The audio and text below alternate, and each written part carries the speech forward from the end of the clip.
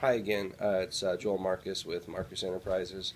I'm going to do this little FBA seller video for. I realize some of you folks have never used the scan and ship button before, which is actually called scan and label now. It kind of makes it a little bit easier to print your product labels directly from a thermal printer.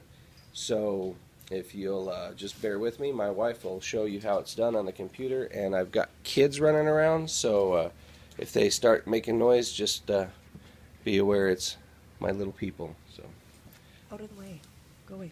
okay.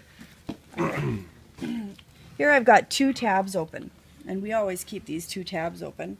And the left one, I've got a product here that I'm going to enter or replenish. And I'm going to click over here. Well, actually, let me go over here and just show you how to open this one area.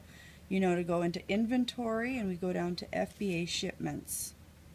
And it's on your shipments page that you've got this Scan and label right there. scan and label. Okay. So I'm going to click on scan and label, and this comes up right here.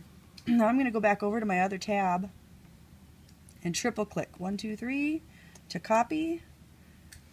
That's a Control C Control C shortcut on the keyboard. for a copy, and then I go over to my area here, and I Control V for our computer. That's paste, and then we enter this. I actually have to plug in my printer here. Be right back. I'm going to close this later. There we go. So it says, you know, here's, you got to make sure, just verify that That's the product that's you're the listing. SKU that you've got here, and that's the product you're listing, and then you can put in as many labels as you want, and I think I'm wanting 7 labels, so I'm going to print my labels. And We use that Brother printer up here, which is a wireless thermal label printer, and it works really slick. I can't figure out how to get the wireless part of it to work, so we still have to plug it into the USB.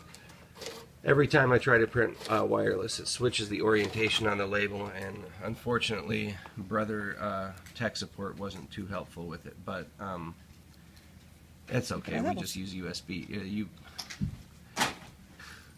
so There's the labels, yes. yep, that's it. So you just, now it's done. So I go ahead and I just put in my 7 and label my product, and there it's done. Cool.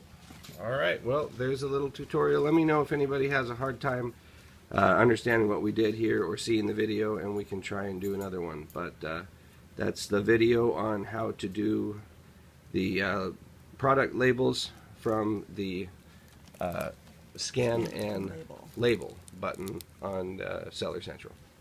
All right. Bye.